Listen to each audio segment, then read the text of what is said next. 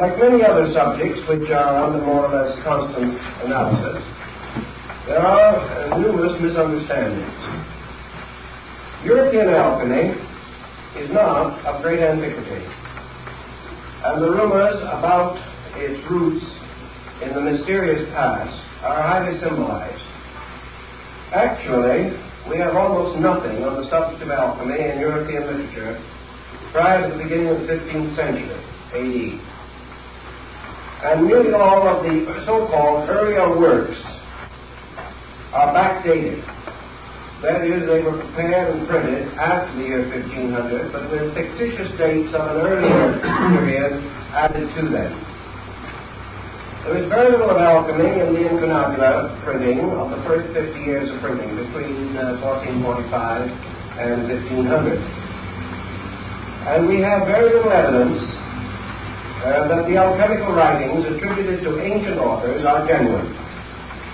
For example, there are books, presumably, alchemical writings of Aristotle, which are certainly comparatively modern fabrications. Also, a number of fictitious characters were invented during the 16th and 17th centuries as having lived at a much earlier date, but these inventions or unreal persons have no historical foundation.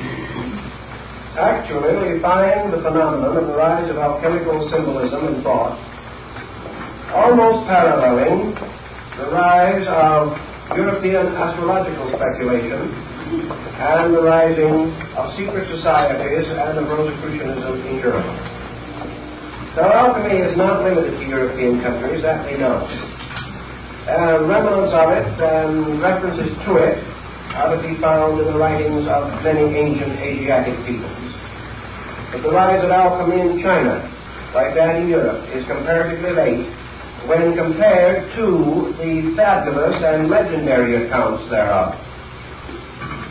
So we must recognize we're in the presence of a rather mysterious situation, namely that a art or cult arose in Europe which was given an antiquity by means of a certain exaggeration on the part of those working with it. And actually, alchemy, as we are going to consider it, developed within the period between about the year 1500 and the year 1700. During these 2 centuries, this symbolism developed and elaborated itself almost beyond human imagination. Most of the symbols employed by the alchemists were derived from earlier sources, but there was also a wonderful mixture of creative ingenuity evident in the designs and figures. Some are obviously derived from mythology, some from natural history as it was understood or misunderstood by the writers of that period. Certain parts of it belong to the symbolisms of ancient religious cults. A part was taken from the older symbolism of astrology. Still other elements are almost unique to alchemy and do not occur elsewhere. Thus, historically speaking, we are dealing with a body of lore that rose to prominence, flourished for 2 centuries, and then gradually declined with the rise of chemistry as we know it today. I think we should bear in mind that there was an alchemy in antiquity, very roughly and inadequately drawn, but that actually, while we say that alchemy is the mother of chemistry, we might be wiser to realize that there was also a chemistry prior to alchemy, and that alchemy did not simply give rise to chemistry. Chemistry of an earlier date gave rise to alchemy, and this in turn declined again, and chemistry once more emerged as the principal carrier of tradition in this field of learning.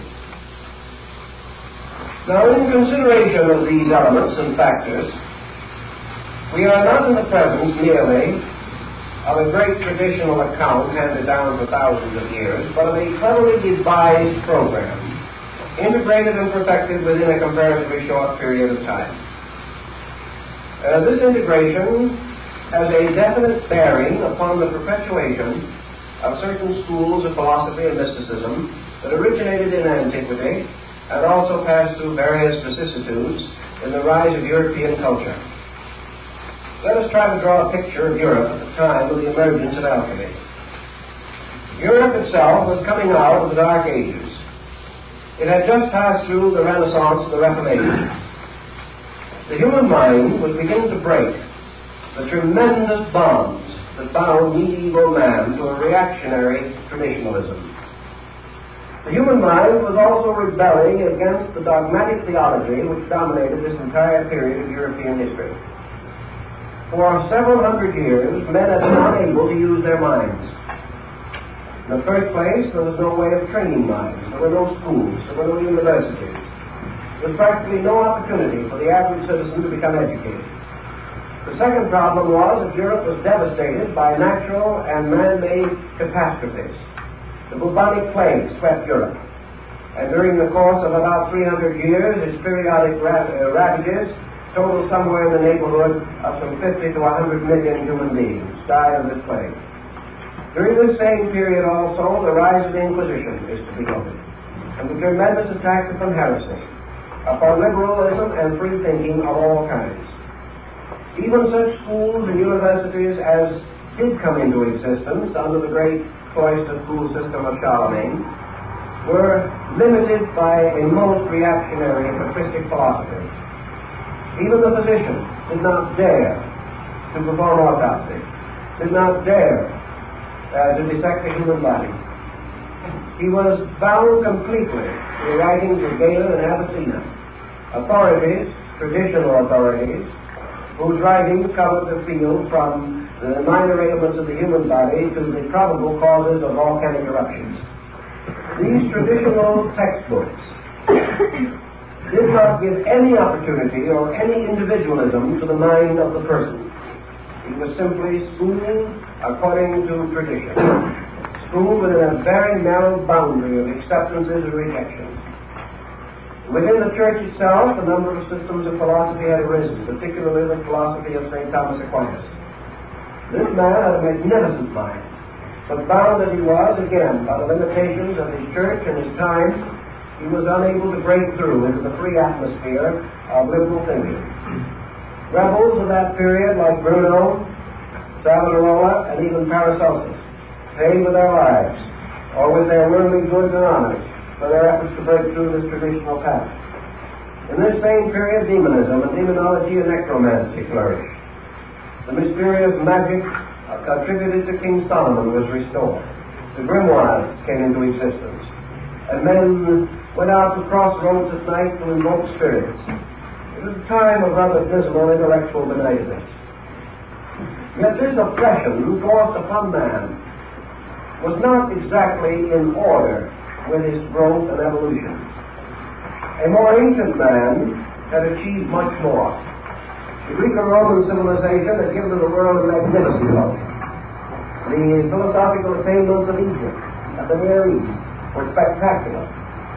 And these achievements and accomplishments did not simply die. They could not.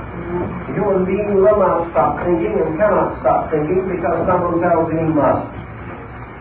Thus, there was beneath the surface of European thought and European life a tremendous surge of intellectualism, a surge which could not break through, but which did begin to emerge as soon as the Protestant Reformation began to lift the boundaries on human thinking. Now, against this pressure from within the individual himself, the pressure of his own inadequacy, there was the force of a limiting condition of environment.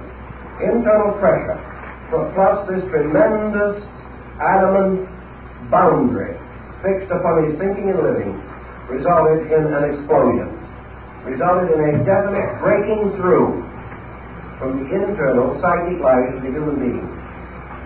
Now, we cannot say, I don't agree with some psychologists who affirm that alchemy simply emerged from the individual. That it did remotely and originally do so, and that its forms undoubtedly were influenced by the pressures of the human psyche, we do not deny. But I cannot accept that it was merely a spontaneous outburst. It was too well organized, too well developed, too carefully thought through. It is far more reasonable and likely that it represented a new appearance of a tradition struggling to restore its own place as a leader in the intellectual life of the human being. Now we know, as I have told you in other lectures, that after the Crusades, the returning Crusaders and the Templars and many other groups brought back to Europe a great deal of wisdom from the Near East. Also, the rise of Moorish culture in Spain resulted in a liberation of the human mind and a return of lines and departments of knowledge hitherto long removed from European civilization and culture. We know that all through this transition period, secret societies, originating in antiquity and perpetuated quietly but strenuously by certain individuals, did move beneath the surface of European life and politics. These societies, striving for survival and also for their major purpose, which was the liberation of the human mind, continued to operate quietly but effectively, as we know from the stories of the troubadours, the guilds, and many other groups. Now, as far as it is possible to determine, alchemy was devised as a means of perpetuating a secret kind of knowledge under the symbolism of chemistry. Now, why was chemistry chosen? Let us reply by asking another question. Why did the Dionysians and later Masonic organizations use architecture for exactly the same purpose? In other words, we know that the Dionysians believed that the building of a temple was the symbolization of the building of society and of the human soul.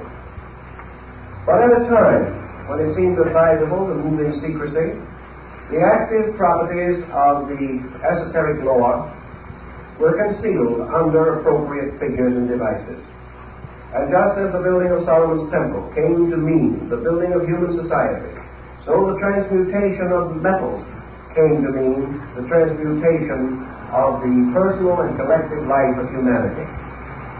The symbolism was adroit because the alchemist had hit upon a basic truth, namely that all departments of nature can be brought under one general pattern, and any science thoroughly understood is a key to nearly all other forms of learning. Thus, in alchemy, the entire weight of an important philosophical system was trusted to chemistry and chemical symbolism. We may say that this was suitable and proper for the reason that against this symbolism there was no well-integrated body of opposition. Had these philosophers revealed themselves as philosophers, they would have been persecuted. Had they advanced their ideas on a religious level, they would have been executed. Had they attempted to develop psychological training, they would probably have fallen victim to the Inquisition. But as chemists, they had several appeals. First of all, medicine and the chemical sciences were accepted by theology. They were accepted as necessary, and the Church had no direct opposition to the advancement of medical science. It did not encourage it particularly, but it accepted it. The second thing is that this symbolism strangely intrigued the covetousness of the human mind. During the rise of alchemical symbolism, many princes, powerful leaders of both church and state, hired and maintained alchemists and carried elaborate research programs because alchemy promised to transmute base metal into gold and to discover the universal medicine and the elixir of life. And there wasn't a rogue in Europe who didn't want to live longer. And there wasn't a king in Europe who did not want additional funds in the treasury. So the appeal to the cupidity and the selfishness of mankind helped to protect the alchemist from persecution. He had hit upon a wonderful formula. And even though he did suffer to some degree from the greed of princes, still for the most part he was catered to and pampered. And we remember the Street of the Gold Makers in Prague, in Czechoslovakia, where a whole colony of these alchemists worked together for a number of years under the princes of Bohemia and other royal patrons.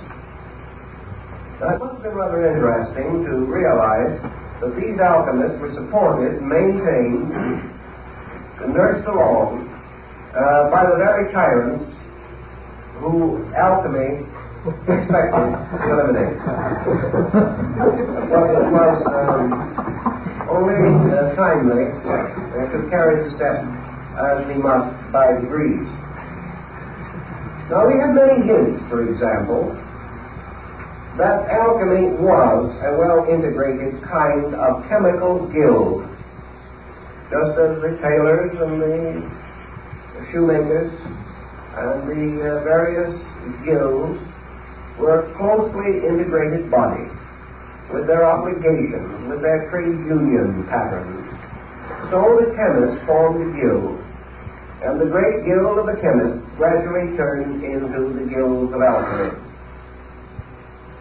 Now let us take another parallel to this, because I think it is helpful to us, and we want penetration as well as coverage.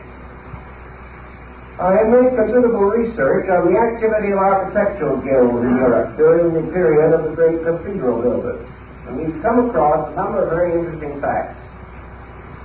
When a great community or a powerful prelate of the church was resolved to build a cathedral, it was a great undertaking in those days. And if you visit the marvelous cathedrals at Chartres or Notre Dame or one of the wonderful churches in Florence, in Verona, you will realize how great an undertaking these cathedrals really were. The local villages, of course, could do very little, because at that time the village around the cathedral was just a little mass of huts, practically, around this magnificent building. Even today, the cathedral towns of Europe can be seen for miles, but only the cathedral, standing what appears to be alone, but actually surrounded by the low buildings of the citizens. When the time came to build a cathedral, the designer, the architect, or the sponsor, let it be known to the wandering journeyman. Perhaps in towns at that time there was a carpenter, or one or two stonemasons, who passed through on their apprenticeship. These were told, and in 3 months all Europe knew. These wandering journeymen, traveling from place to place, told everyone along the way. Told they in turn told everyone else that they met, and so on. And so in 3 or 4 months, the whole of Europe knew that this great building was contemplated. As a result of that, qualified workmen in all of the lines naturally involved in such a project began to congregate. Now today we would say they would come and probably come up with their trailers or something of that nature and build little community or something of that nature, or move into hotels and boarding houses. Such things didn't exist at that time. When these builders came, they brought their families with them, they drove their cattle, they brought all their worldly goods, because they never expected to leave that community alive. In those days, to build a cathedral was a matter of 200 or 300 years. These men and their sons and their sons' sons would work on that building. It would continue until it was finished. Under such conditions, these builders, some coming from countries that did not even speak the language of the land in which they were to work, did not mingle with the citizens, did not move into the community or the town. They built their own city, a comparatively permanent one. And in one of the cathedrals in which I made some research, we learned that a town composed of nearly 15,000 human beings was built in a few weeks on the site of the work. This town simply came into existence. And it was all made up of workmen, craftsmen, who recognized each other by certain secret signs, who had their master's marks, and who were known to be qualified for various work. There were apprentices, and there were craftsmen, and there were masters of the work.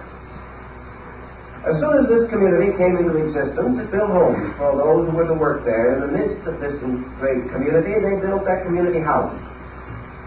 And they then sent to the nearby towns where the work was to be done and communicated with the architects and the financing committee and demanded their proper share or their proper token. For it was up to the community where they worked to supply each one of these men with a pair of gloves, a white lambskin apron, and a certain amount of raw hides and skins to cover the roof of his communion house. As soon as this had been properly taken care of, this community, created by these workmen, held a session, elected its own officers, created its own mayor, or in this case, master of the work, his assistants, to prepare the work of the day and to lay out the program for all of the other workmen. These men and their community lived completely apart from the rest of the country in which they lived. And as the records of the time show, they did not even follow in the religion of the community. These people had their own religion, and several early fathers, writing of these communities of builders, shook their heads sadly over their quills and said that we think that some of them were not as good Orthodox Christians as they should have been. It's quite possible, because from the Near East came men who worked in silk and fabrics, came cutters of stones and gems. From North Africa came men skilled in design and artistry.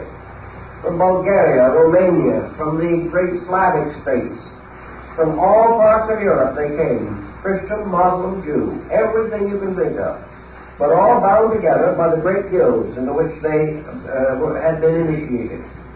These guilds created their own world. They created their own cooperatives. They had their own ways of taking care of the widows and the fatherless. They took care of their own sick. They brought their own physicians. They did everything, and they created a form of government which we call today democracy. And that democracy began within the structure of the guilds. Now, if you attended a great meeting of the guild masters, you would attend something that was very interesting. You would find these men gathered in the communion house or in the community center. And here, on certain intervals, prescribed by their laws and their traditions, they broke bread together. And because not one of these was greater than another, they were seated around a circular table. And in the midst of the table was the gill cup. And this gill cup had on the lip, all around the edge of the cup, little hooks. And on each of these hooks was the crest and shield of a guild master. This cup was filled with wine, and each of the masters drank from the cup, performing a ritualistic Eucharist and rededicating their lives to the great service of the architect of the universe. They were worshipping through building. Their laws were their own. Their secrets were inviolate. Their mysteries were perpetuated. And the power of these men can well be imagined when we realize, for example, that a few days after he placed his famous bull on the church door, Martin Luther, who was by instance a guildsman, because he belonged to the guild of the watchmakers. Soon after he had made his public statement against the sale of papal indulgences, Luther was called before his guild. And here in solemn assembly, he was placed under the protection of the guilds and given a medal, which must always wear, and which he should show in time of emergency. And from that time on, although Luther had a hard time, he was under the protection of this body, and was one of the few of the great reformers of the period who survived. The guilds were very powerful. Now here is a guild which we know definitely was dedicated to building buildings, but we also know from the inscriptions which they placed upon the stones, from the mysterious carvings they hid far in recondite places in the masonry, from their wonderful use of emblems and figures, that they were more than just guildsmen. They were the perpetuation of the secret schools of architecture known as the Dionysian artificers in Greece, the Vitruvian Collegia in Rome, and the famous architects called the Comacene builders, who had their refuge in Lake Como. These were all initiate schools from antiquity, concealing the secrets of human regeneration under the story of architecture. Now here's one group of guilds. Now let us pass for a moment to another group. And this is the group of the chemists. The doctors, the chemists, and those who had to do with research in metals, metallurgy, and things of that nature. All who touched fire as a means of working the elements of their craft were bound together. And this mysterious body of chemists, although it did not build cities at the foot of cathedrals and do things of that nature, was an integrated body. And it was also in close relation to the crafts of the builders.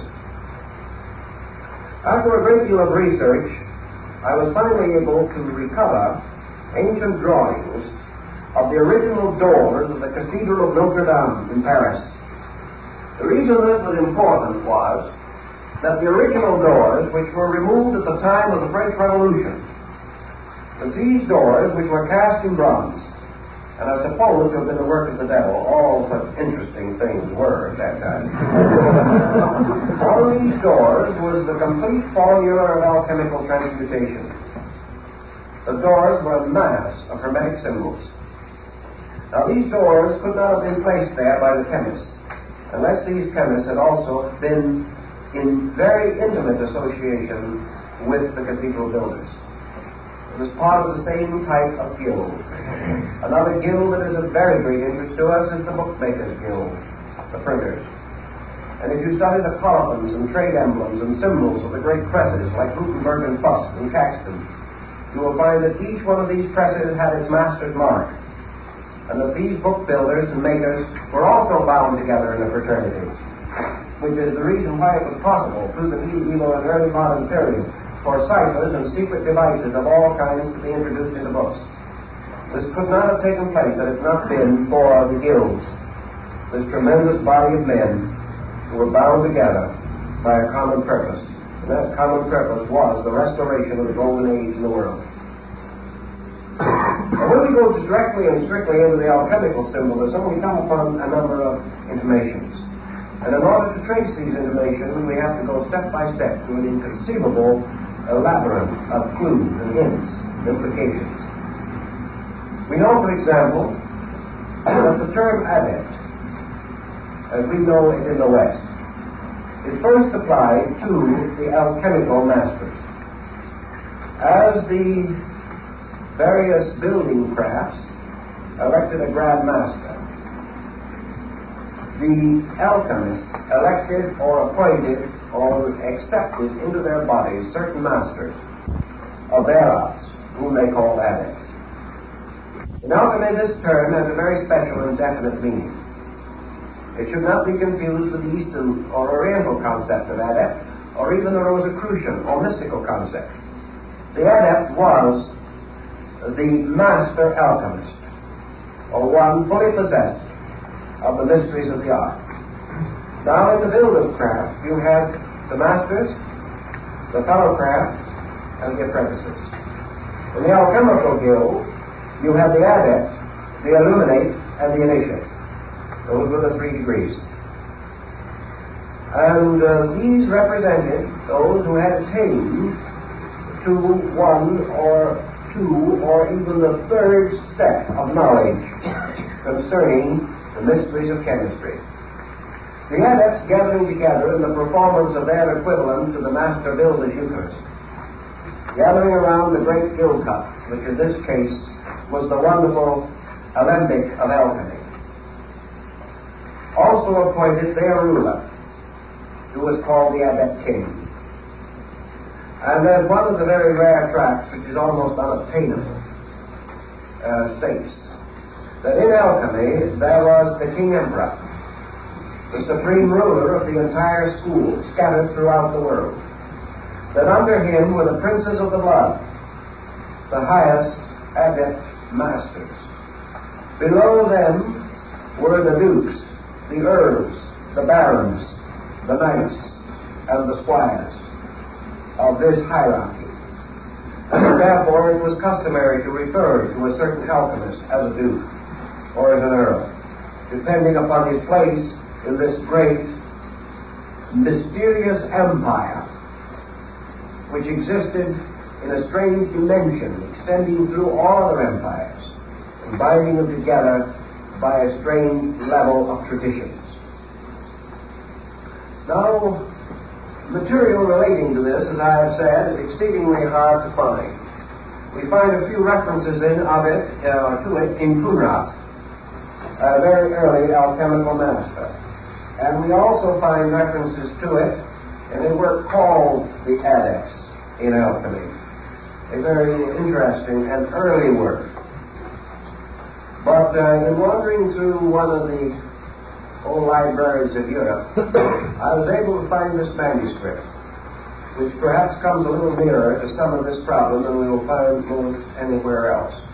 And as far as I'm able to find out, this is the only copy of it that exists. And this is called The True Adepts, Illuminates, and Initiates of the Hermetic Arts. This is in the form of a kind of biographical glossary. It is almost in the form of a certain biographical who's who in alchemy. And from the first page of this, we learn the definitions as they were used within the body of the alchemical school. The term adept is properly applied to one who has learned the great work and who has performed it. That is the proper term for an adept. The term illuminate or illuminist is properly related to one who has experienced the mystery of the work, but does not know how it is performed. This is a rather curious differentiation. The term initiate is one who has achieved to the knowledge of the method, but has not performed the work. Now this is the way in which the guild of the chemists was divided. Following this is a list prefaced by the fact that it must always and ever be remembered that there are false adepts, false illuminates, and false initiates, but that the genuine ones can be determined only by those who have the knowledge to investigate the secret marks and symbols. Then we have here a list of the adepts of the school, both imaginary and historical, and also the degrees of their development within the school. We learn from this book, for instance, that according to the alchemical tradition, Moses was an adept. We learn that Solomon was an adept. And this brings us very close to the fact that Solomon was also supposed to have been a great architect and a master of those mysteries. Then we learn also, as we go on through these lists, some of the other names involved in this. The Apostle John, a sublime illuminate. Hermes, an adept. Orpheus, an adept. Apollonius of Rhodes, an initiate. Homer, an initiate. Ptolemy, an illuminate. Virgil, an initiate. You can go right down through this book, and you will find all of the principal names and their ranks in the school. We also learn that Avicenna was an initiate. Albert the Great, Albertus Magnus, was an adept. St. Thomas Aquinas was an initiate. Roger Bacon was an initiate. Raymond Looney was an adept. I won't try to read them all because many of the names are not particularly important to us now. But this work carries on through all of the different steps of alchemy, pointing out that these different teachers, masters of the schools, were actually bound together in a pattern. Now when we take an alchemical tradition and we come to the discovery that it includes Orpheus and Homer, we know that we're not dealing with chemistry, because these men were not chemists. We were dealing with an esoteric system of which the alchemical schools in Europe were comparatively recent development. Clearly, an illuminate. Michael Meyer, one of the interesting things we find as we go along through here is that a number of names that are a little better known to us are also to be found as we go near the end of the list. We know, for instance, that this list, strangely enough, ends with a comparatively familiar name, and that is Baron Emanuel Swedenborg, an Illuminate. Now, when we study Swedenborg and his association with Saint Germain and Cagliostro, we have reasons to believe that the book is probably correct. But this is, as far as I know, the only who's who of the Hermetic Adepts there is. But the principle behind it is that the entire work was an integration, was a definite system devised for a purpose. And that purpose was concealed under a series of alchemical or magical symbols and devices, the meanings of which we will try to explain at least in part as this series progresses. Now, the next thing that I want to bring up in connection with the alchemical tradition is to try to orient what basically alchemy stood for. Generally and broadly, we know what it meant. We know that by transmutation was implied regeneration. We also know that the symbolism of alchemy was exact. Why? Because it was based upon an exact science, chemistry.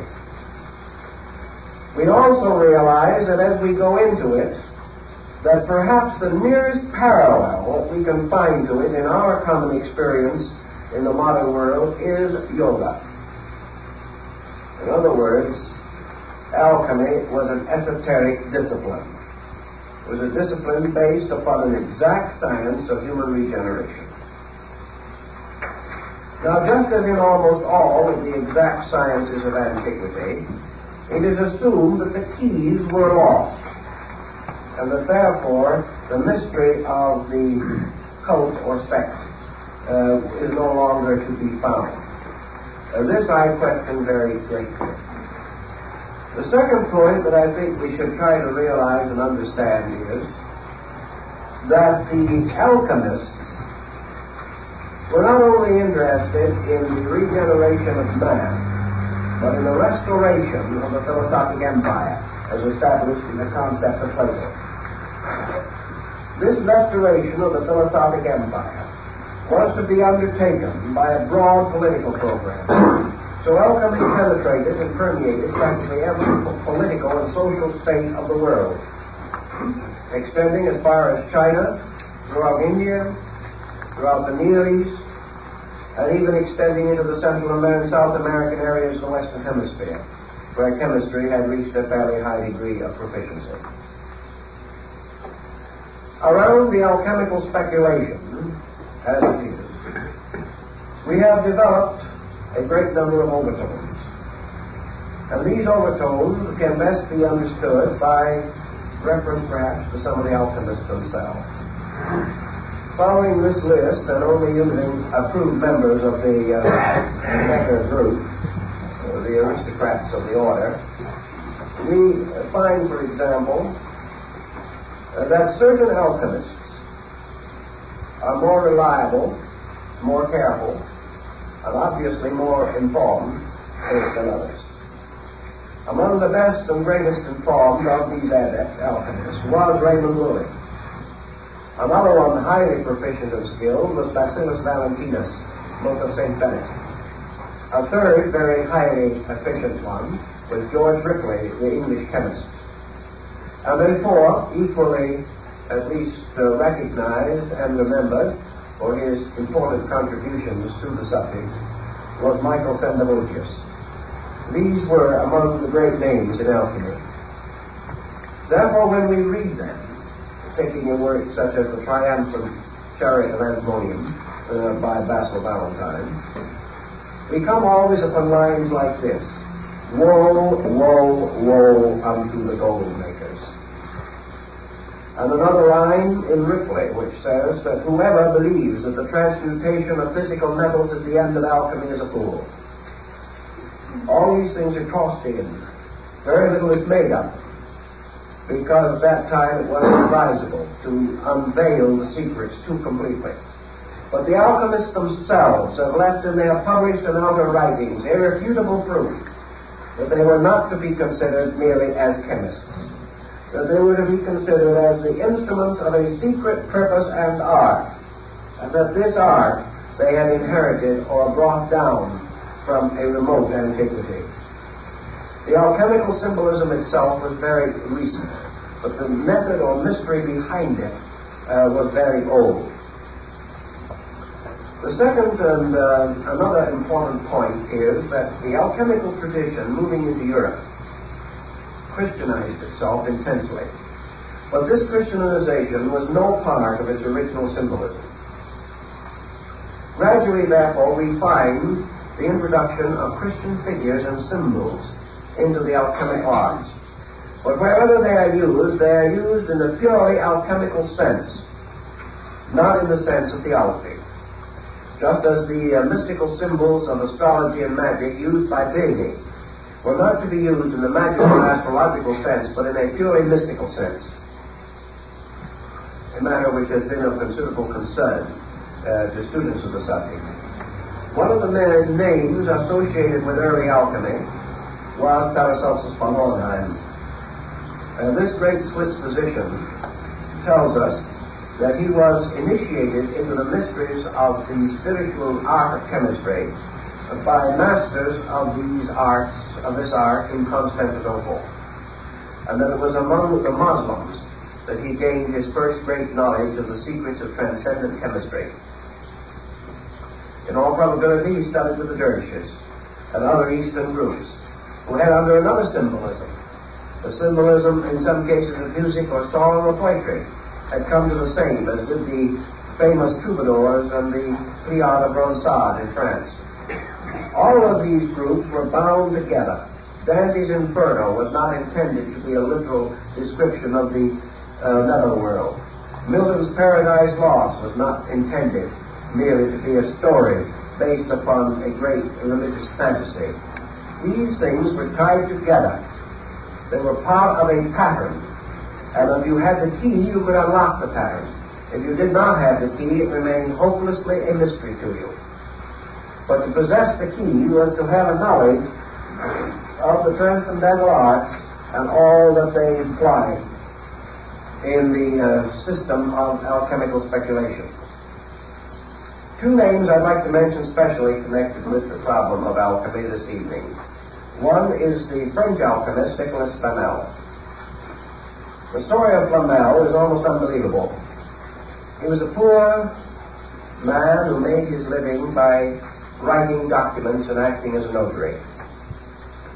In one of his experiences wandering around, he found a mysterious book which was called the Book of Abraham the Jew.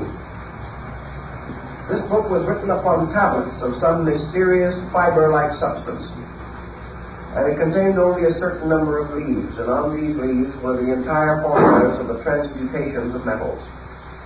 Flamel studied these leaves very carefully for a number of years, and finally hit upon the formula. And as a result of having found the formula, he built a number of institutions for the poor, orphanages and churches and chapels in France, and finally caused the entire formula to be carved in beautiful designs upon the arches of the Church of the Innocents in Paris. When I was in Paris just before the war, I went in search of the Church of the Innocents. Unfortunately, it has departed from us, and where it once stood is now a small and almost deserted park. I happened to be able to get hold of the gardener or caretaker who watched this park, and he told me that every so often that when they were planting and weeding and making the little flower beds to look as best they could, they would dig up bones from the old cemetery of the Church of the Innocents.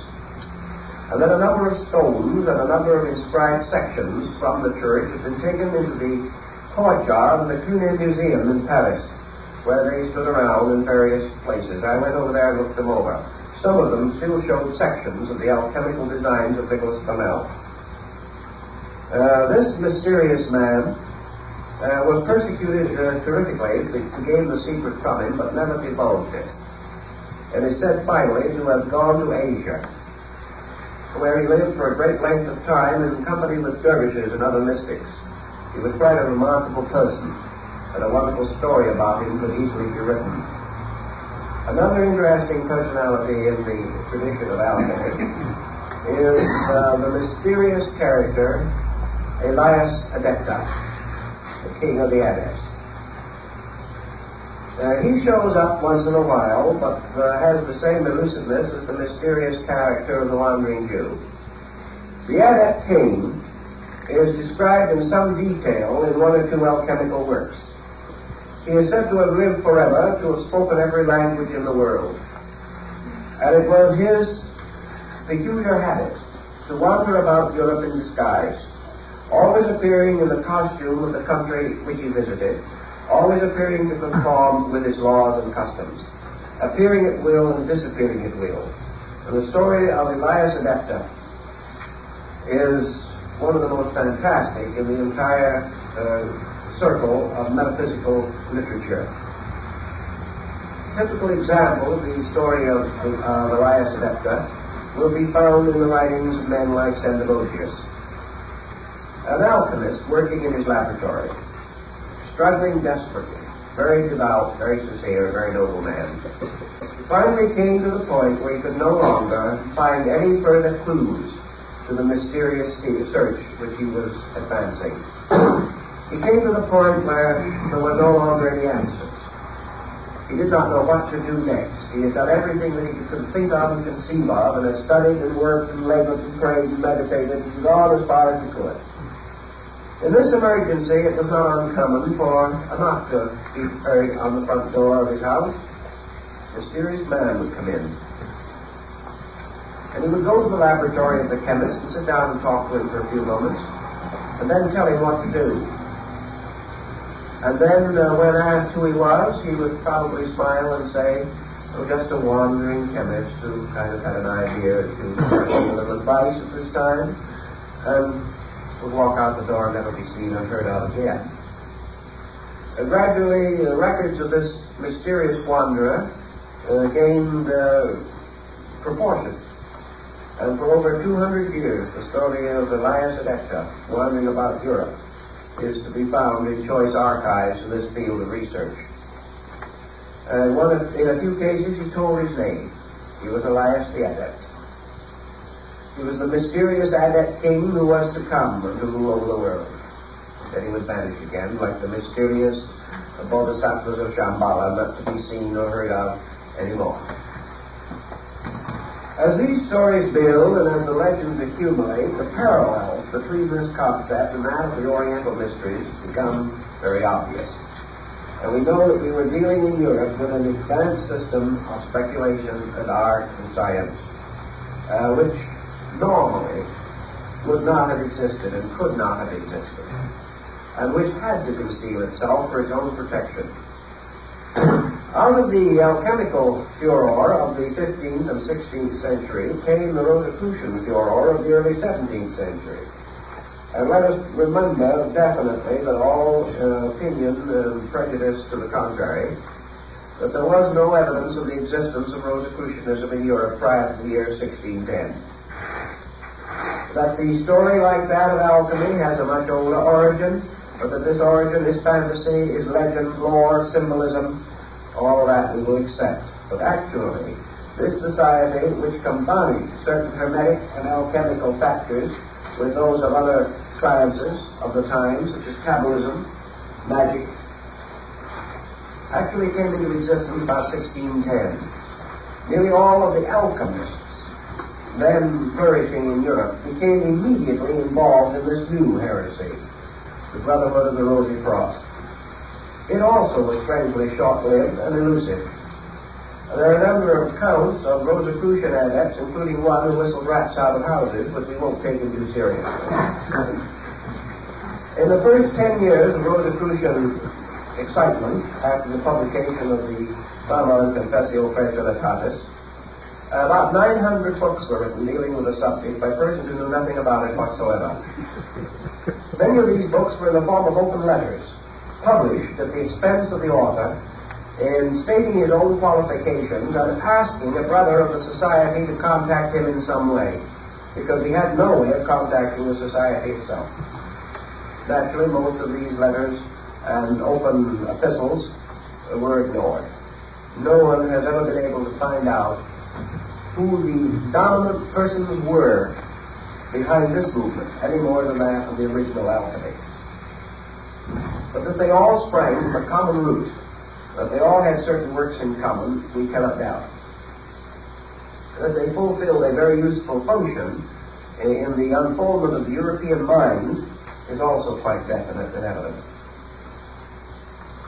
Now, from this general survey, which is naturally exceedingly brief and which only touches a few of the interesting phases of it, I want to try to start a series of rather brief definitions of some of the elements of alchemy as we have to contact them and work with them in the future. First of all, alchemy, as we say, has three steps or degrees of adepts. One being the adept himself, one the illuminate, and one the initiate.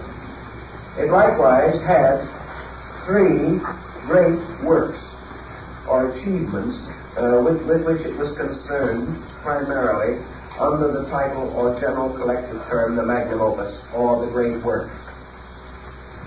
The first and supreme work of the alchemist was the formation or the production by art and genius of the philosopher's stone, the lapis philosophorum. Now, the creation of the philosopher's stone was associated identically with the adept himself. The adept, or the master of the school, and the philosopher's stone parallel. In other words, the adept and the stone had something in common, almost something in identity. The second work of the great school of alchemy was the transmutation of base metals. This, the formation of physical chemistry for the production of synthetic minerals and metals, was associated with the third step in the cycle, namely the initiate. In other words, the initiate was the transmuter of metals. The illuminist, who was between these two, was identified with the search for the universal medicine. So we have the three steps in relationship to the three grades. The creation of the stone being the work of the adept, the discovery of the universal medicine being the work of the illuminate, and the transmutation of base metals being the work of the initiate. These three then represented the keys to the works of the grades, or differentiated the labors of the three classes or orders of alchemists. The transmutation of base metals into gold was the work of science. The creation of the universal medicine was the work of philosophy. The casting of the lapis philosophorum, or the great stone, was the work of religion. Thus, religion, philosophy, and science were the three grades, as in almost all of the great mystical things, schools and systems. The first grade was, of course, the grade of the spirit, the second, the grade of the soul, and the third, the grade of the body.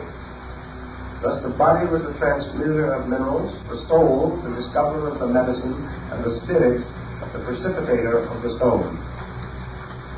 Von Welling, the great German adept, gives us a very definite series of definitions, indicating that these accomplishments conceal the rituals, rites, and secret ceremonies of the grades, and that therefore, under the heading, for instance, of the transmutation of metals, we have an interesting symbolism. The alchemist represented metals under usually 7 symbols. These 7 symbols being identical with the planetary symbols of astrology. Thus, for instance, lead with Saturn, iron with Mars, and so on. These were the base metals, and they were formed together in the form of a 6-point star composed of 2 interlaced triangles, and in the center a 7th point, so that the 6 points on the points of the stars and the 7th in the center constituted the 7 metals. Now, the alchemists also drew this, as defined in the Septium Verum, in the form of 7 of these 6-pointed star patterns arranged in a circle like a wreath. In each one, a different symbol of a different metal was in the center, and the other 6 surrounded it on the points of the stars. Each one, therefore, told us the simple point that the alchemist himself made out, namely that each one of the metals contains all of the others. Now, if we take the points of the metals and we change these into the 7 liberal arts and sciences, we shall then have a key to the great social reform of the transmutational level of alchemy. In other words, your 7 metals are the 7 departments of human society. They are the 7 arts and sciences. They represent the 7 races, the 7 continents, all of the great systems of septiums by which the world's life and progress are measured. Each of these contains within itself the seeds of all others. And the alchemist says that the seed of universality is within every particular of nature. Every atom contains all the rest. Every center contains an infinite circumference locked within its own essential nature. Also, the alchemist pointed out that every base metal contained within itself pure gold. Now, the amount of pure gold contained within any atom or any minute particle of matter might be so slight as to be practically beyond discovery. But alchemy said, you do not create gold, you make it grow. The seed of the divine metal is within all base metals, and that the transmutation of a base substance is not actually a change into something that did not previously exist, but the release of that which is forever present in all compounds and in all elements. So that alchemy is the nourishing and the feeding of the seed of gold in everything. The outer forms of these arts and sciences to remain unregenerated. Thus, in the field of learning, alchemy is the regeneration of arts and sciences, not by reforming them, essentially, but by releasing through them the seed of truth which is locked in each one of them, to make the seed grow, to accomplish the mysterious multiplication from the mango seed, like the fabled legend of Indian magic, was the problem of alchemy.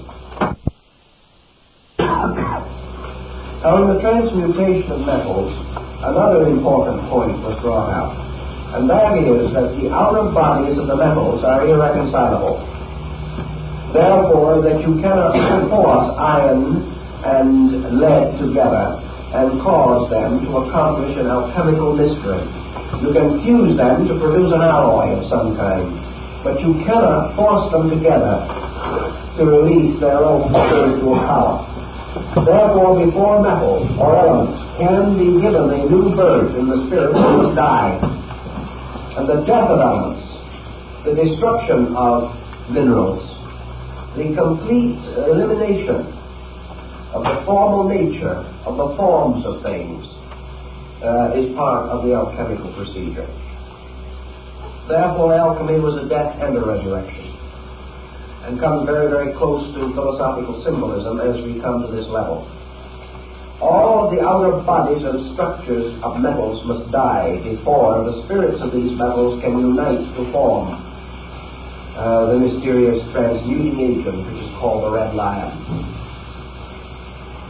This again has very great significance, and the alchemist finds comfort in the words of the Scripture, but unless a man be born again, he shall not enter the kingdom of heaven. For every one of the forms of nature must die before the life within that form can be liberated or released. Therefore, alchemy then approaches the problem of human intelligence.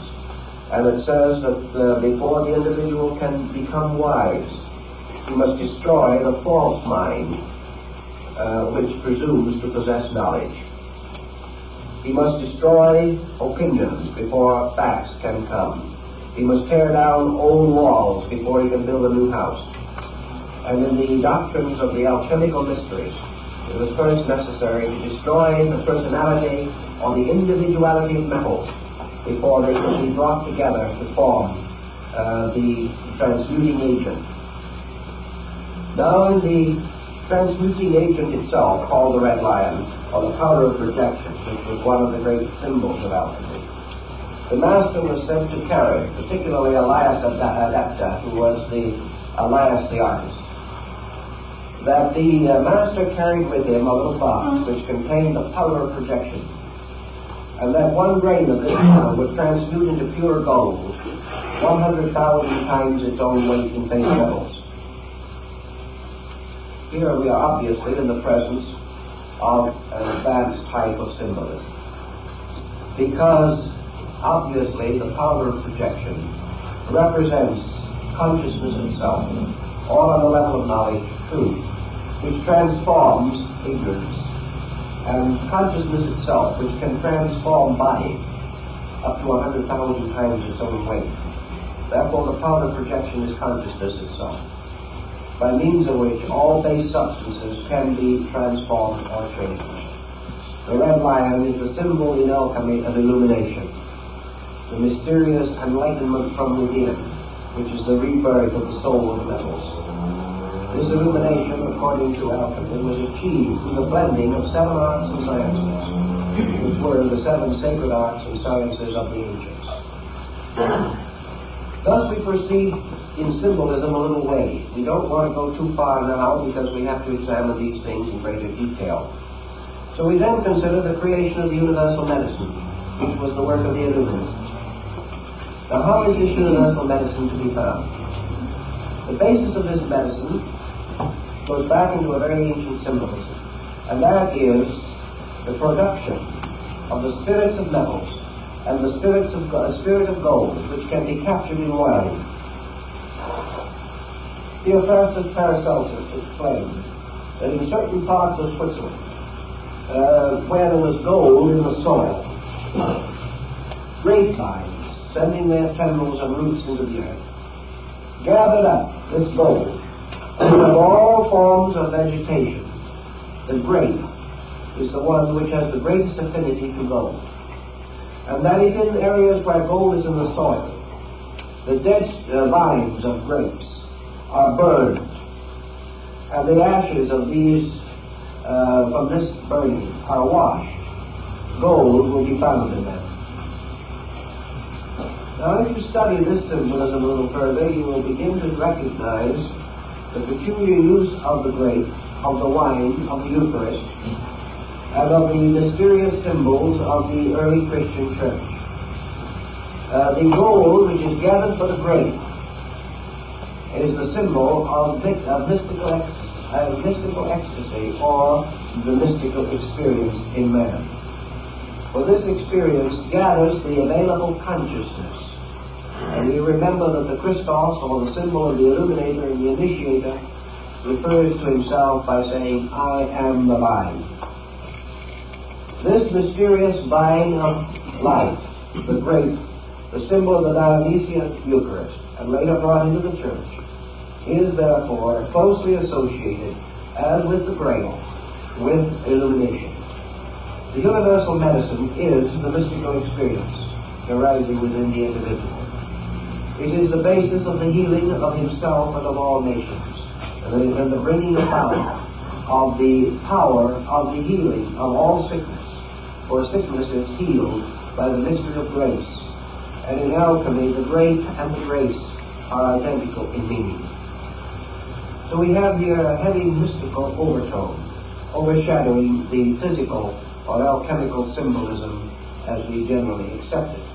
You'll find work on this subject and the development of it in the work by General Ethan Allen Hitchcock, American Civil War general, in his Mysteries of Alchemy. Now, the lapis philosophorum, or the diamond stone, the diamond soul, also is reminiscent of many religious systems. In Tibetan Buddhism, the diamond soul appears as one of the most important symbols of the world deity. In alchemy, the ruby diamond is the most important of all the symbols. It is a synthetic stone so made that it has a drop of blood in the center. I have seen in Europe 2 or 3 ruby diamonds made by art and nature, by alchemical transmutation. We recently have read in the paper that at last a completely synthetic diamond, absolutely perfect, has been discovered. And this undoubtedly is the same basic principle as the idea of alchemy. For this reason, alchemy says very simply, that which occurs psychologically within man will also occur physically in chemistry. In other words, alchemy does not deny that base metals can be transmuted. But it says that the laws used in this are the same laws as those used in the transmutation of man himself. Therefore, as the individual gains the secret art for the transmutation of his own nature, he can also transmute physical substances. Because one set of laws is involved. If, however, he attempts to transmute base metals without having the secret of the transmutation within his own consciousness, he will not only fail to transmute his consciousness, but will be unable to transmute the metals. Many alchemists began their work as experimental chemists. And this brings us another important key to the thing. These experimental chemists began by a sincere and inevitable conviction that they could transmute base metals physically. So they took the writings of the alchemists with their strange descriptions of mysterious monsters, of agents, of black birds, of double-headed phoenixes, of kings and queens, of the celestial hermaphrodite, of the crystal homunculus, and all these other emblems of alchemy. And they began to ponder them, trying to find out how to make an honest diamond. That's how they started out. They pawned their family goods. They went out and bought all kinds of equipment and alembics and retorts, test tubes and furnaces, and with bellows and artistry they blew and they puffed. Like Titus de Mirandola, who spent many years working on this subject but did not arrive, or Eugenius Felices, who finally was killed by an experiment in his own laboratory. But these artists, struggling to understand the symbols, fighting day by day with the processes in their retorts, gathering their dew of the plates of glass on the various figurations of the constellations, seeking for the gold-bearing grapevine, working with the formulas, studying the designs and symbols. These very physical chemists, as Michael Sendevogius tells us, who was one of them, started with this simple intent to transmute base metals and become rich. But they hadn't gone very far when something began to happen to them. They began to find within themselves a realization that they were too limited in their own perspective. As they went along in their researches, they found they depended upon faculties keener than those of mere reading. One of the simplest things they had to face was the problem of trying to find out what the author had concealed behind these strange devices. These devices became meditation wheels. They became like Buddhist mandalas. They began to challenge the individual who studied them. And as months went on and years went on, and this individual went further and further into the arts, he began to sense within himself other dimensions that he had not previously considered. And after he had been working more than 10 years in his laboratory, Sendevogius suddenly came to the realization that alchemy was not a physical science but a spiritual one. He discovered himself. It grew on him, so to say. He learned step by step through the unfoldment of his own faculties. He found then that this mysterious twisting road that led through the symbols was a constant coaxing of something out of himself. he finally grew to be so intuitive that he could read between the lines. And as he began to read between the lines, he began to see the larger dimensions of the art. Until at last, he cried out in dismay and distress to think that he had wasted so much time on the outer shadow of something that was so much more important than he had originally believed. Gradually, he found that the study of these symbols released something out of his own nature. And he began to sense the real mysteries of alchemy. So we have another definition that has to sink in somewhere along the line, and might as well slip it in right now. Namely, that the initiate is the intellect, that the illuminate is the intuition, and that the adeptus is the consciousness, and that they're all inside of himself and all his world. But the alchemical adept is the mysterious power of consciousness operating through will and yoga. And that every human being is his own adept. And that Elias Artista, the master of the adepts, who appears and disappears without leaving trace, coming when he is most needed, disappearing no one knows where, represents these flashes of consciousness by which the individual suddenly and briefly senses his own internal. But there is something within himself that does not respond to his demands, but somehow responds to his needs. Elias the artist is his own consciousness. The great fire of alchemy is his own will, by means of which these mysteries are wrought.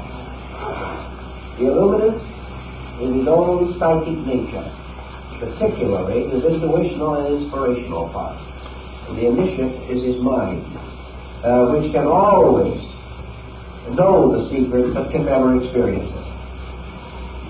So the adept himself, in all his parts, is the alchemist, growing step by step through the experiences of his own art.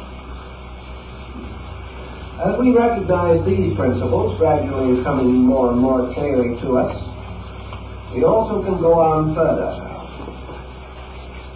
In the alchemical transmutation, we have a bottle. It's a very interesting bottle. It's a kind of a bulgy bottle with a long, sometimes a rather long neck. And within this bottle are a number of strange devices, one of the more common and frequent of which is a peacock with an extended tail in many iridescent colors. And the initiate seeking the stone is told to watch for the appearance of the peacock's tail in the bottle. In the emblems of Solomon Trisposon, called the Splendor Solis, we have a good many examples of this wonderful adventure taking place in a glass bottle. This was called the hermetic womb in the rites and in the ancient mysteries. And this undoubtedly has one very simple meaning. This glass bottle is the human soul. And it is within this soul that the mystery of the seven transmutations takes place. Now, you remember in the last series when we were talking about yoga, I pointed out the importance of recognizing that the human soul corresponds with the orbits of the seven planets, and that the soul of man represents this field of the seven cardinal virtues, the seven deadly sins, which reflect downward into the physical phenomena of the seven liberal arts and sciences. Therefore, the second part of the work of the illuminate, takes place within the soul, and the bottle, it must contain the universal medicine. Now, this universal medicine is achieved through the mystery of the seven parts of the human soul, a doctrine which originated probably in Egypt, where there is specific reference to the seven souls of man and how they in turn influence the destiny of his life. Now, when we get up into the higher level of the adeptus, we also begin to see this cut diamond with its various facets and symbols. And the further we go into that diamond and the study of it, the closer we get to the great geometric solids of Plato's Pythagoras. The diamond is a symbol of a symmetrical geometric solid, the sign of the perfect form in nature. The diamond soul is itself, of course, a symbol of the universe. It is a symbol of consciousness. It is a symbol of spirit. It is a symbol of the perfect power which is released or made possible or available to man through regeneration. Now, all these different elements become more than mere hints. We must accept them as hints. We must work with them as best we can until we gain more and more knowledge of them. Now, also in alchemy, you have another mysterious symbolism, which is called the ladder of the sages, or Homer's golden chain, which binds the ship of life to the pinnacle of Olympus. Homer's golden chain is a sequence of 7 interlocking elemental symbols, by means of which spirit and body are united. The soul is therefore the symbol of union. And there comes out of this another great and important emblem, and that is the rise of the term Hermetic. Hermetic is associated with the later Egyptian divinity Hermes, who belongs to the period of the Gnostic revivals in North Africa. Is a very mysterious being around whom the great vision of the Pymanderies of Hermes has been compiled. We use the word hermetic today to symbolize something that is sealed so that air cannot get in, as hermetically sealed jars or bottles. This is again a reference to alchemy. Hermes was the patron of alchemy, which was also referred to as the hermetic art. Now Hermes carries always the caduceus, or the winged staff. He's represented with wings on his heels and wings on his hat, and usually dressed somewhat in the garb of a Roman soldier. He's a kind of an effective-looking little fellow in his own way, but very few students have really given him a great deal of thought. Now, Mercury, in the old astrological symbolism, has to do with the intellect, and to a certain degree it still has that relation in alchemy, because mind unites spirit and body. Mind is the link between man as an internal and man as an external being. So the mind man expresses into himself from environment, and through the mind man expresses the inner nature of his own consciousness. Thus mind is a common ground within himself. But the alchemists used mind much more in the sense that we use the psyche of the soul. For to them it included both male and female attributes, and represented a psychic field or pattern. And Mercury was therefore the common solvent, or quicksilver, by which all metals could be united or brought into synthesis. Mercury was the absorbing power, so that actually, according to their doctrine, the philosopher's stone was composed of the union of salt, mercury, and sulfur. Sulfur representing consciousness or spirit, salt representing earth or body, and mercury representing mind or the solvent. In this symbolism, using the Hermetic analogy, we come upon a number of very interesting and important parallels or emblems, each of which we will gradually develop along with other symbolism. Mercury now emerges as something that unites or forms a common ground, absorbing into itself things otherwise irreconcilable. Let us try to understand that in terms of human experience, in something that is familiar to us. What is there about us as beings, or what faculty or power do we possess by which we can reconcile opposites, by which we can bind together through experience things held differently, or regarded as irreconcilable in nature or quality? What is this most mysterious and absorbing agent? The Greeks and later the Hermetists and the alchemists declared that the psychic field of man was capable of accepting from above spiritual powers and reducing them to the level of mind and emotion, and that this also, the soul, was able to cause bodily elements and external phenomena to ascend into this middle zone and be absorbed into soul quality. So that the soul was the common denominator, the link, the common field into which both spirit and matter passed, and in which they seemed to die, to be reborn again as one body or being. So we can say that in the Hermetic allegory, consciousness, which is the spiritual power, descending into the field of Mercury or into the soul, manifests itself as intellect and intuition, whereas bodily elements or energies ascending into the soul also took on an attribute or aspect of intellect and intuition, so that they took on an overtone and were reconciled in this field, and that therefore man, through a kind of experience within himself, achieved an alchemy in which he transmuted the opposites of his own nature and caused them to become one being within the sphere of soul power. So we have the formula very simple. We have the king and queen, which are spirit and body, or God and nature, producing the homunculus, or the crystal creature, which is man. Man, therefore, is Hermes. Man is the unifier. Man is the personification of the principle of the Hermetic medicine. In man, heaven and earth are mingled. In man, the divine and the human are brought together in one structure. In man, all opposites of nature meet. And in man, in his own nature and in his own existence, in his own attitude, the creation of the diamond soul is made possible. Thus Hermes or Mercury is man. Man composed of certain powers and faculties, particularly the 7 powers of the soul. These 7 powers of the soul being the basis of the harmony or synthesis by which the divine and the human, or the divine and the mortal, are brought together. Thus man becomes the potential alchemist. So we have in the old symbolism heaven, earth, and the alchemist. Now we find many such symbols. Heaven represented as a divine being. Earth represented as a wonderful fecundity of life. The king and queen again.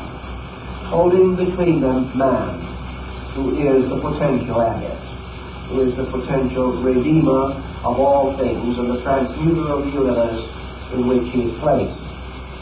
Now this heaven earth man being begins to bring another point into consideration which we have in alchemy.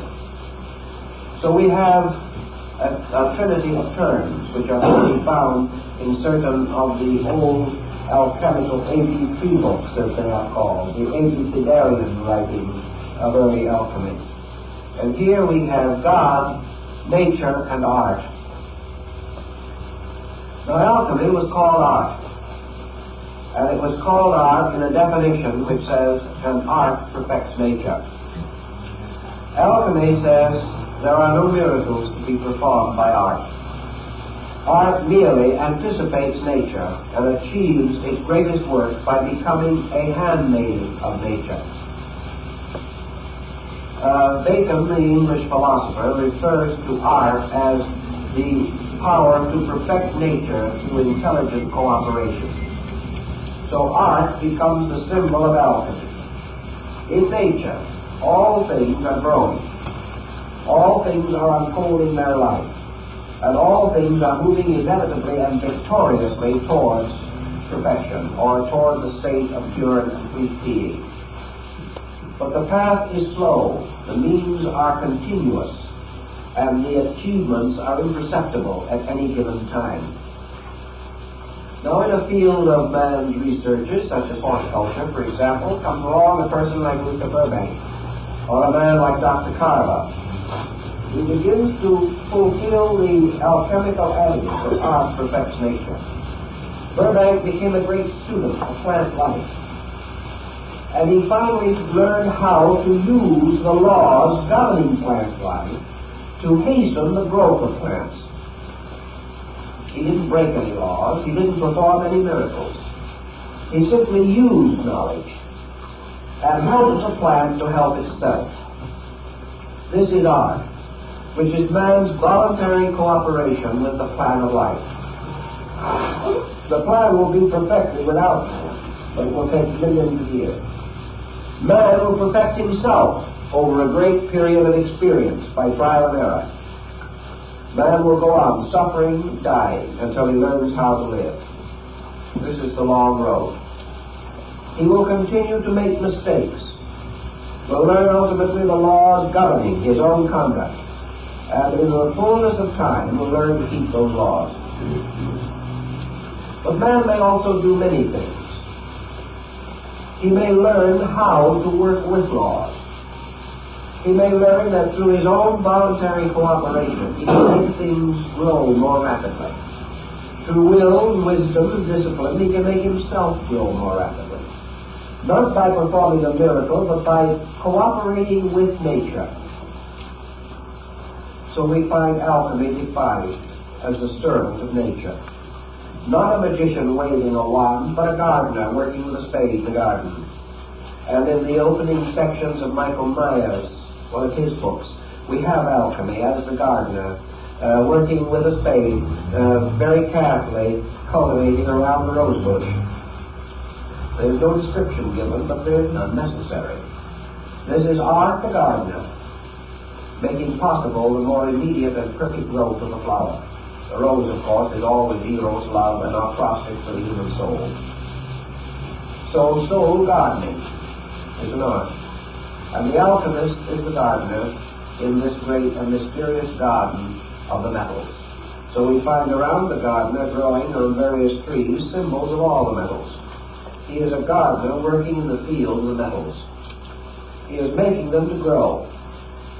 The artist also is the gardener working in the garden of his own soul, making it to grow, releasing the 7 powers and faculties which are exoterically represented by the 7 senses of man, unfolding all the potentials there, keeping faith with the law, making the law to reveal itself through working with it, through following its own rules and causing the law to fulfill itself more immediately through obedience.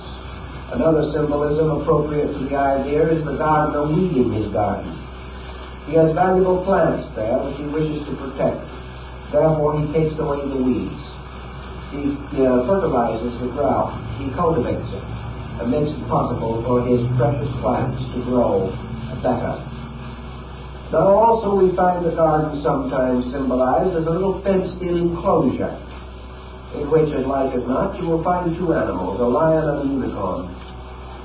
Now, we'll all remember the good old earthly rhyme, the lion and the unicorn fighting for the crown. You'll find that the lion and the unicorn, for instance, are the supporters of the crest of Great Britain, the British Empire. The unicorn is a very wonderful creature, with 1 horn in its form, made like a horse. But the unicorn is a very, very sensitive and delicate animal, and always likes to be around kindly people. The unicorn will very patiently and lovingly follow the mysterious virgin of the world, Sophia, who is the only one that can put a bridle on it. This is a very interesting bit of symbolism also, because what is 1 horn but 1 pointed? And what is 1 pointed except will or consciousness itself? Therefore, the unicorn represents the power of will, the conscious will of the individual. The lion, of course, the red lion, we know to be the symbol of the mystery or of the great power of transmutation of perception. We know that the lion in this case represents wisdom. So will and wisdom captured in a garden can accomplish great and wonderful things. Because the struggle of will and wisdom seeking for the crown, of course the crown is Kepha, the symbol in the Hebrew Kabbalah of the supreme power, of the supreme reality of all things. The crown of power and rulership. There are many uses of alchemical symbolism in other departments of living. We also find, for example, in the alchemical doctrine, constant references to various symbols used in the Bible. We find, for instance, that the complete transmutation and the production of the mysterious universal medicine is believed to be contained within the Canticles of Solomon. In other words, the song which is Solomon's contains the complete formula for the production of universal medicine. And the alchemist can break it down and show you word for word, line for line, how that follows through the various researches at various cycles of transmutation. Another very important alchemical formula is said to be concealed in the Lord's Prayer. Now, the alchemists who recognized that that is true were telling two stories at one time. They were telling that they had found that the Lord's Prayer was an exact example of psychic chemistry. But they were also telling you that the end of psychic chemistry was the achievement of the spiritual state represented by the Lord's Prayer. It worked both ways. And that also that the state of holiness or piety, or the state of prayerful contemplation of reality, was the alchemical transmutation. That the transmutation of fear into faith, for example, was the overcoming of the black symbol of vitriol. All these things worked out on moral and ethical levels. The only difference between them and our general concept of knowledge lies in the exactitude of the symbol. For example, the alchemist says that the sun in the air, in the sky, that is represented in the earth by gold. Therefore, that the gold and the sun are the same thing exactly in vibratory principle. That the gold in the earth and the sun in the sky are polarized to the pulse point in the human heart. And therefore, that the human heart, the sun and gold, are all in sympathetic ratio to each other. And that they are of an identical and proper nature. And that they have certain powers in common. Dr. Rudolf Steiner, in his researches in Switzerland in connection with the use of the talismanic metals of the ancients in healing disease, discovered what we have also learned later by other means, namely that potable gold, or what we might term biological gold, is a heart remedy. And that a syllable gold goes directly into the walls of the heart. Thus, the sympathy that was represented in alchemy was recognized as an existing fact in nature, and that these different principles all work together. Now, the same thing was true with other parts of the universe. Everything that was morally true was scientifically true. If it is true, for example, that wisdom is better than ignorance, that can be proved on terms of chemistry. It can be proved in terms of music, in color, in tone, in sound, in everything. That all values that exist ethically also exist scientifically. And that the polarities of all the elements are to be found in the moral and spiritual life of the individual. And that which constitutes a good life also constitutes an exact working formula for a chemical compound. That just as surely as man is able to integrate certain patterns in his own living, the laws governing these patterns are exactly the same as those used in architecture. And a happy, harmonious, well-integrated home can be mathematically diagrammed, and the diagram will be the perfect structure for a building. This is what Leonardo meant by certain of his canons. In other words, there is a dynamic which extends from one level of life to another. Pythagoras knew that if you played a certain chord of music, that this chord, in its mathematical vibration, could be and was equivalent to the basic key to the structure of a building, the basic key to a chemical compound, a basic formula in law, everything. All these things work together constantly. Therefore, if you have a perfect method of purifying a metal, you have the perfect method of purifying a government, a perfect method of purifying the human body and the human soul and the human mind. If you can make certain elements work together, you can make certain philosophies work together, certain sciences meet, certain races mingle. All these things are ruled by the same law. There is one master pattern, which is the great archetype. And all our sciences unfold this archetype. And whatever is true of the individual is true of the collective. Whatever the law is working in nature, it must work in man. And just as surely as certain energies in space unite to produce worlds, so certain energies in man must meet and mingle to produce the development and unfoldment of his body and his functions. There is only one set of laws. And these laws become the keys to the Hermetic art. For the Hermetic art is nothing but the reduction of good intentions to a science. These arts tell you that if you have 7 powers of metals in nature, you have 7 organs in the body, you have 7 glandular structures of importance within the body, you have 7 principal orifices in the body, you have 7 principal centers in the brain. All of these are tied together by a sympathy. And as you have certain planets in the sky, so you have certain planets in the soul. And as these planets, by their forms, release certain psychic energies and intensities through man, these 7 energies have in their turn created the arts and sciences, which are nothing but rationalizations by man along the lines of his own energy. Man is able to build a house and to master architecture because he has a principle of architecture in his own soul. That principle of architecture within his own soul is represented by one of the 7 metals. If, therefore, he lacked a certain element within his constitution, he would lack a dimension of consciousness. If gold was removed from his body, he would not only die, but assuming that he did not die, a proportion or dimension of consciousness would depart from him. Every one of these things is tied together, forming one tremendous, all-inclusive pattern. And the pattern itself was described in the Hermetic arts as the tomb of Christian Rosenkreuz. For in this tomb was all of the symbolism of a miniature universe, and in the ceiling of it burned the ever-burning lamp, which was the symbol of consciousness.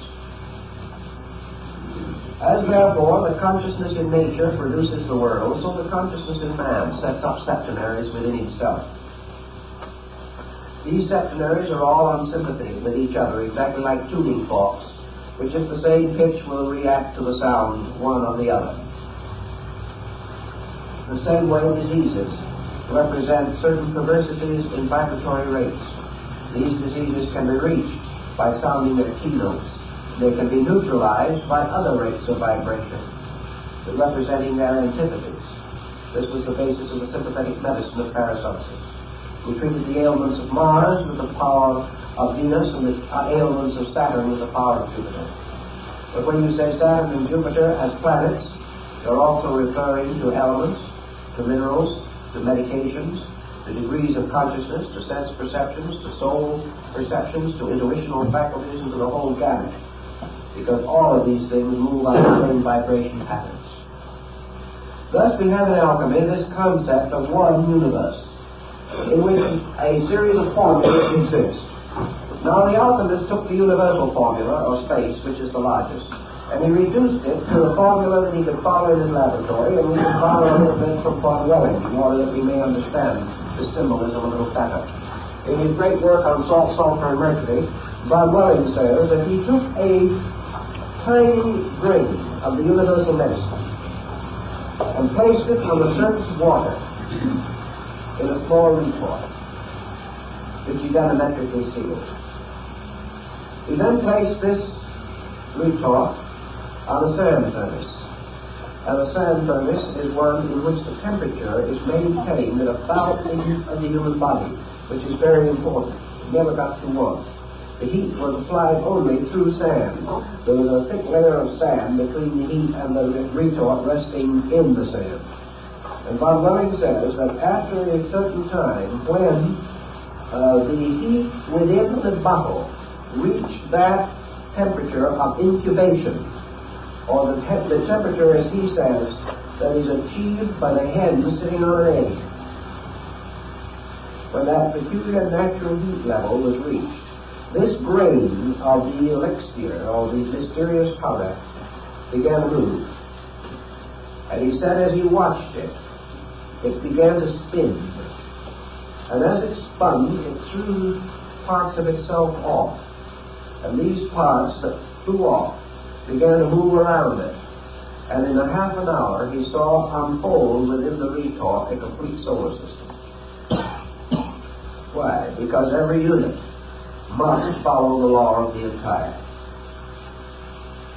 Now, if he had used a different level of analogy, he could have taken that same grain, placed it within another type of bottle, with another group of elements to work with, and under the same heat and length of time, this grain of the eternal elixir would have begun to move in a different direction, would gradually have taken the whirling proportions of the human embryo and would have ultimately developed into a human body called the homunculus. He would have done exactly the same thing. And he would have had the tiny human being in the bottle. Now we also have, in the Paracelsian theory, the possibility of reviving all kinds of forms from their own ashes. This we have under various symbolisms. A plant burned to ashes within a sealed bottle, and then under a certain type of pressure and under certain use of alchemical formulas, heat it to a certain degree. The plant, or a shadow of it, will grow again in the bottle, in ashes. Years ago, I had an interesting experience with which we will try to explain this. A man came to me who had spent many years up in the northern part of Canada, along the Klondike. He was an old gold miner. And he said, there is something that I've never been able to understand. Namely, that gold grows. He said, we could work out a vein, leave it for 10 years, and come back to it, and there was more gold there. He said, we were convinced that this gold accumulated in some way, drawn by whatever amount of gold was still left in the vein, the little part that we didn't get. The seeds were still there, and this gold grew. And he said, as a proof of that, he said, I took a piece of ore with a small amount of gold still in it, and I placed that gold in an hermetically sealed jar, small jar. It was just a little bottle about this size, about 2 inches in diameter. He said, I have now unsealed this, and I want to show it to you. He said, when I placed it in there, many years ago, there was just a grain of gold in it. But now, many years later, that little grain of gold has become a perfect little tree. It has grown from its own seed, the growth of metals. And he said, I will tell you something else. He showed it to me. And it was undoubtedly exactly as he had described, and I'm inclined to believe him because we have the same record exactly from the Swiss gold miners of the 16th and 17th centuries who said that they had actually made gold grow. But another interesting thing this old miner told me was, he said, it didn't grow nearly as rapidly until I happened to discover something. Namely, that it grew more if I kept it on me. And therefore, I used to, for many months, I've carried it inside my clothing, this little bottle. Because whenever it was close to me, it grew. And of course, the answer was body heat. As long as it was close to his body, it grew. And reports of these experiments have been carried on for hundreds of years. And the concept of gold growing in the rocks, gold growing in the human body, body growing, all of these things tie up with the alchemical tradition, which is that all things grow. And that as the metals grow under certain conditions, so man grows. And what is the gentle heat which matures the metals? And the Buddhist might answer, the fire of aspiration by which all things grow. But there is a certain mood or spirit within man, a warmth of man's own soul that makes him grow. And in the presence of this warmth within himself, and this warmth is the warmth of the mother hen sitting on the egg, which even in itself is a rather interesting thing, because it is the warmth of love. It is the warmth of service, of protection. All these things work together. And in alchemy, the universe is one mass of these interrelated laws. Laws which can be diagrammed on one level, played on a musical instrument on another, and on a third level, if applied inwardly, transform the sinner into the saint. They are living laws, living patterns, living archetypes, forever reproducing themselves on all levels. The alchemist says if you can discover these on one level, you can then apply this key to all other levels, and have them, indeed, the key to the mystery of the universe. So this is a little something of the background. And from that we must go on with the psychology of this, and the science of it, and I'll try to show you as we go along the symbols, the artistry, the books, the manuscripts by which this symbolism, this concept is unfolded. And it is the great hermetic allegory, or the great law of analogy, as above, so below, as with the lesser, so with the greater. All things differing in multitude and magnitude, but all identical in the great pattern of vital principles that sustain them. To know these principles, then, is to be the magician, to be the master of all things by knowing the laws and obeying the laws. And art is man's learning to obey, his constructive and wonderful ability to take these principles and amplify them so that they work more rapidly and perfect themselves more perfectly. Man working with law, therefore, is the master alchemist. And if he works with the law works for him, as he sees things grow and multiply in days, months, or years, which might otherwise require ages, unless they receive the cultivation of the hermetic gardener. This is the concept on which we must later build the more detailed account of the alchemical procedures.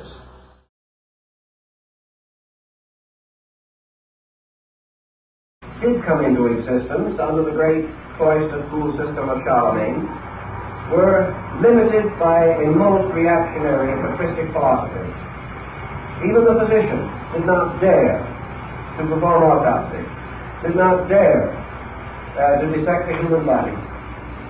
He was bound completely to the writings of Galen and Avicenna, authorities, traditional authorities, whose writings covered the field from the minor ailments of the human body to the probable causes of volcanic eruptions. These traditional textbooks did not give any opportunity or any individualism to the mind of the person.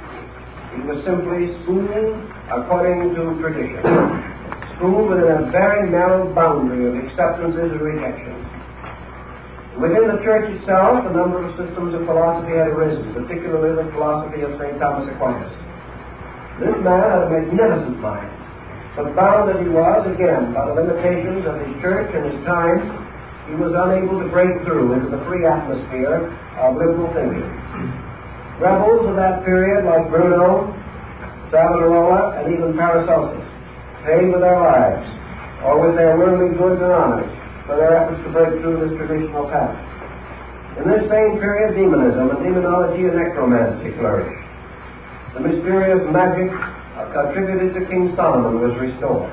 The grimoires came into existence, and men went out to crossroads at night to invoke spirits.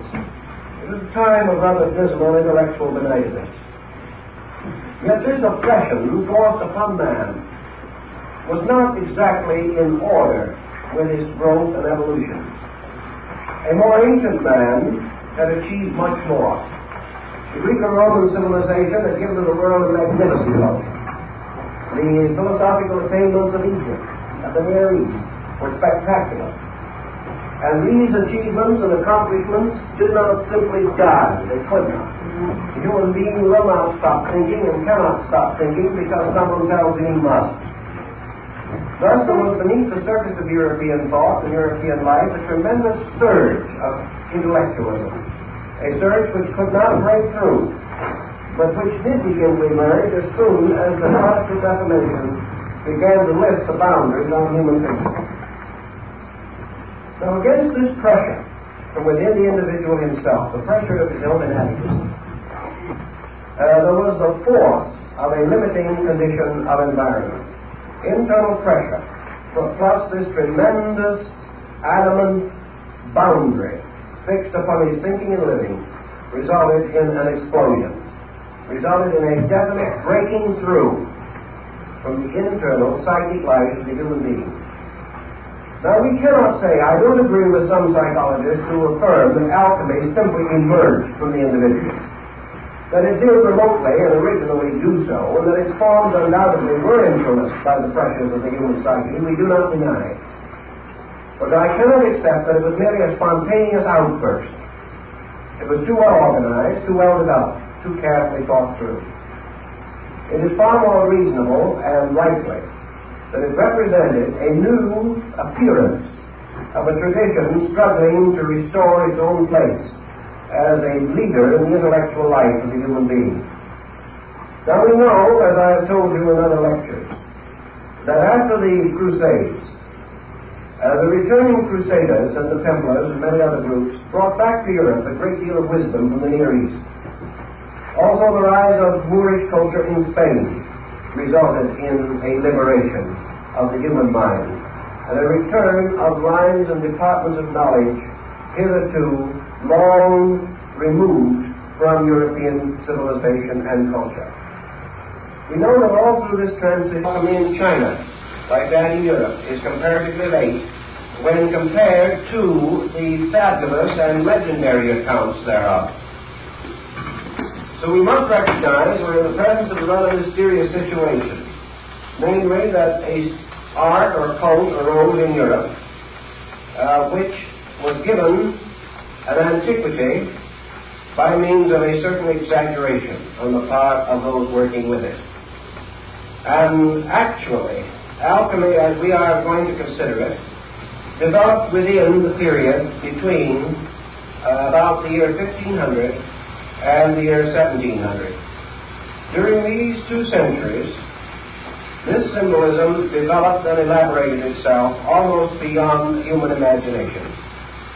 Most of the symbols employed by the alchemists were derived from earlier sources, but there was also a wonderful mixture of creative ingenuity evident in the designs and figures. Some are obviously derived from mythology, some from natural history, as it was understood or misunderstood by the writers of that period. Certain parts of it belong to the symbolisms of ancient religious cults. A part was taken from the older symbolism of astrology. Still other elements are almost unique to alchemy and do not occur elsewhere.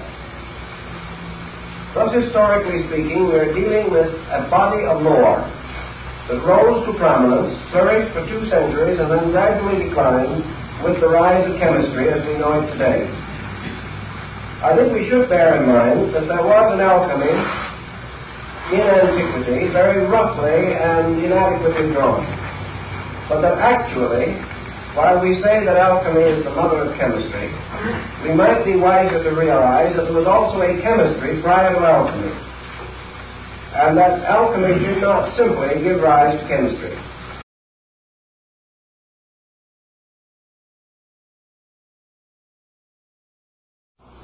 Like many other subjects which are under more or less constant analysis, there are numerous misunderstandings. European alchemy is not of great antiquity, and the rumors about its roots in the mysterious past are highly symbolized. Actually, we have almost nothing on the subject of alchemy in European literature prior to the beginning of the 15th century, AD. And nearly all of the so-called earlier works are backdated. That is, they were prepared and printed after the year 1500, but with fictitious dates of an earlier period added to them. There is very little of alchemy in the incunabula printing of the first 50 years of printing, between 1445 and 1500. And we have very little evidence that the alchemical writings attributed to ancient authors are genuine. For example, there are books, presumably, alchemical writings of Aristotle, which are certainly comparatively modern fabrications. Also, a number of fictitious characters were invented during the 16th and 17th centuries as having lived at a much earlier date, but these inventions or unreal persons have no historical foundation. Actually, we find the phenomenon of the rise of alchemical symbolism in thought almost paralleling the rise of European astrological speculation and the rising of secret societies and of Rosicrucianism in Europe. So alchemy is not limited to European countries, that we know. Remnants of it and references to it are to be found in the writings of many ancient Asiatic peoples. But the rise of chemistry of an earlier date gave rise to alchemy. And this in turn declined again, and chemistry once more emerged as the principal carrier of tradition in this field of learning. Now, in consideration of these elements and factors, we are not in the presence merely of a great traditional account handed down for thousands of years, but of a cleverly devised program, integrated and perfected within a comparatively short period of time. This integration has a definite bearing upon the perpetuation of certain schools of philosophy and mysticism that originated in antiquity and also passed through various vicissitudes in the rise of European culture. Let us try to draw a picture of Europe at the time of the emergence of alchemy. Europe itself was coming out of the Dark Ages.